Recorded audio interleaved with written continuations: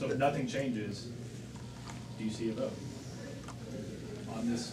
Well, the one thing is for sure that things are always changing. So I mean, that's we'll see what happens tomorrow on that. Any concern that Democrats or others would block other budgets? In other words, is there going to be any issue where this bleeds into other budgets between now and March 6th?